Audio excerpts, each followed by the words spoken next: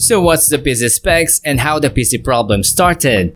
This is something I often ask about in the comments when offering assistance with PC problems. Basically, I'm asking this question so that it could give me an idea how to help you fix your PC. In this video, I'm going to show you how to know your PC specs without checking the receipt or looking at the PC parts boxes, because I know by the time you had a PC problem, you already threw those away. So let's go! We need to know the model name of your CPU, GPU, motherboard, RAM sticks, boot drive, and power supply.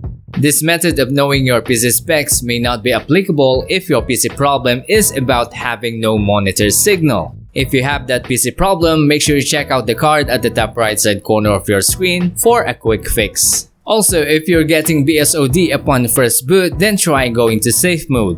And again, if you don't know how to enter safe mode, make sure you check out the card at the top right side corner of your screen for a quick tutorial. So while you are in your Windows desktop, simply press Ctrl, Shift, Escape.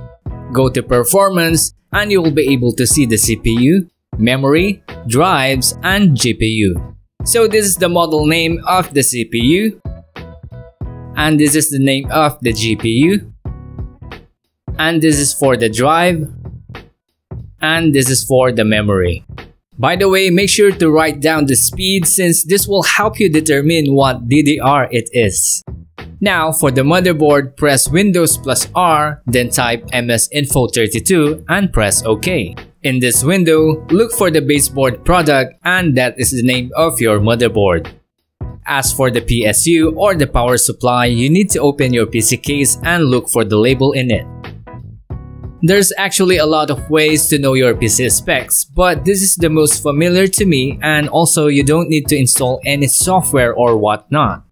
Alright guys, if you got any more questions or PC problems, feel free to drop them in the comment section below. Make sure to tell me your PC specs and how the PC problem started so I can have an idea how to help you fix your PC. Once again guys, this is Mac, thanks for watching and we'll see you in the next one.